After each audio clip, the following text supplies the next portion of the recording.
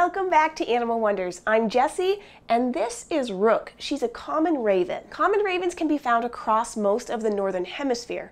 They look a lot like several other large black birds, including grackles and crows. But ravens are much larger than the other black birds, with a larger beak, long wing feathers, and the feathers around their neck almost look like a small mane. Rook is not a pet. She lives at Animal Wonders as an ambassador for her species, and since she's here, that means she's already been deemed non-releasable by a veterinarian. Rook was found in the wild, unable to fly, and was taken to a rehabilitation center. After they tried to fix her broken wing without success, she needed to find a permanent home. She came to Animal Wonders in 2014, and at first I made a guess that Rook was a male, but later learned she was in fact a female. The easiest way to tell a male from a female is their general size.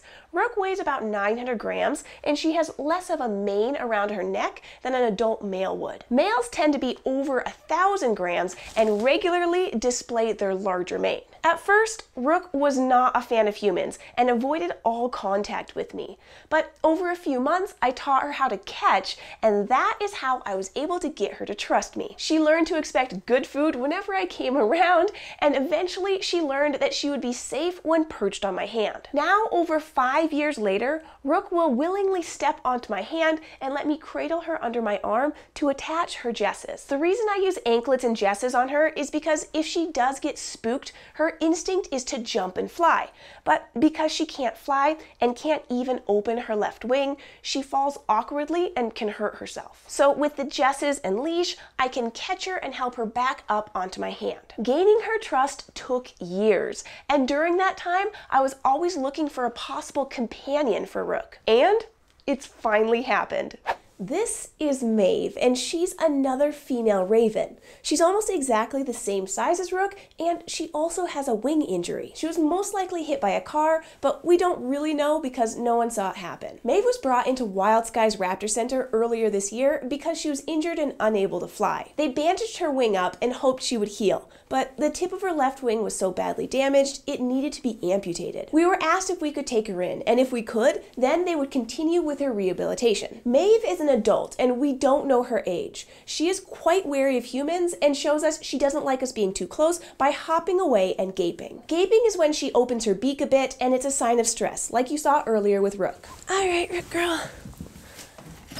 Come on out.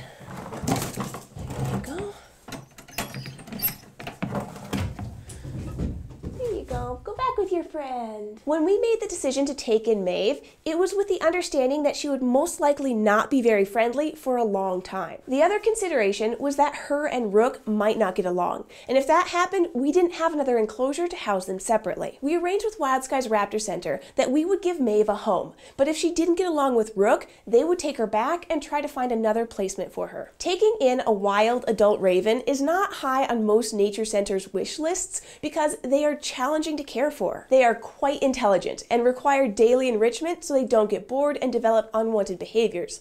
And they have already established that humans are dangerous and to avoid them in the wild. So taking in Maeve was a big decision, but I'm really glad that we said yes. Maeve has only been with us a short time, and can you guess the first thing I taught her? I taught her to catch. She had to watch Rook do it a few times before she even attempted it. At first, she would literally duck out of the way to avoid her treat, but I'm happy that I can finally make her feel good while keeping my distance. And hopefully we'll become much better friends over the next few years. So I also have more news to share. While Maeve was at the rehabilitation center, another raven came in with a wing injury, but this time it was a juvenile. We were asked if we would be willing to take in both. This was a huge decision. There were pros and cons of any choice we made, and it wasn't easy. I'd like to share how we weighed all of our options so you might get an idea of the whole picture. The juvenile was a male and already larger than Maeve, but since he was young, the chances he could become an excellent ambassador were much more optimistic than an adult. We could have chosen to not take Maeve and instead taken just the young male, but this didn't feel good to me. We had already committed to Maeve, and she had undergone her rehabilitation on her broken wing. I didn't want to abandon her just because someone new came along. Alternatively, if we chose not to take in the young male, he might not find another placement and would face euthanasia. We also had to decide if our current enclosure could house 3 ravens. Was it too small? And finally, what if they didn't all get along? Ultimately, we chose to give both Maeve and the young male a chance to live at Animal Wonders with Rook. If they didn't get along, we could always return them to our local rehabilitation center in the hopes they found a new home. But we were hoping for the best. We asked around and our animal consultants all agreed that the enclosure we had was big enough to house 3 non-flighted ravens. But the focus would need to be on plenty of branches for them to utilize and be able to hop around on without hurting themselves. So this is Luka, the juvenile male raven. He was first introduced to Rook at the same time as Maeve, but after a few days, he was taken out. He's currently living alone because he was causing a lot of stress on the females, just because he's young and uncoordinated and kind of pushy.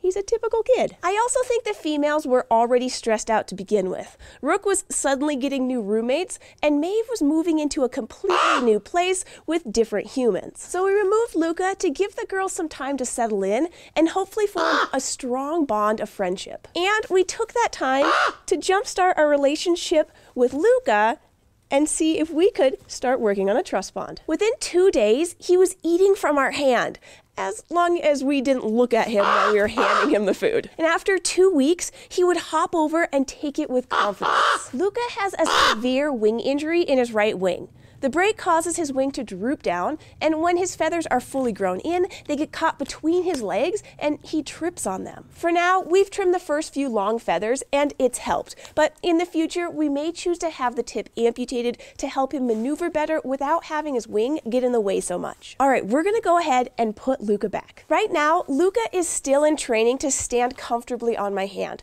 but hopefully soon he'll be traveling to classrooms to teach about ravens, what makes them important, and why we should respect them and all wild animals. Soon, Luka will be reintroduced to Rook and Maeve, and I'll give you an update on how they're doing. It's unfortunate that Maeve, Rook, and Luka can't be flying free in the wild, but I'm happy that we're able to provide them a safe home. And I'm glad that Rook now has raven friends to share her life with. These 3 need a lot of enrichment, and they eat a lot of food. If you'd like to help us with the cost of their care, you can make a donation through PayPal. The link is in the description. Your donation will go directly to purchasing whole prey items and toys for them to play with. If you'd like to continue going on adventures with us every week, make sure to subscribe and turn on that notification bell. And if you'd like to help us continue to make videos for everyone to learn from and enjoy, you can go to patreon.com/animalwonders and join our community of patrons by supporting us each month in return for special content and perks. Thank you all, and I'll see you next week.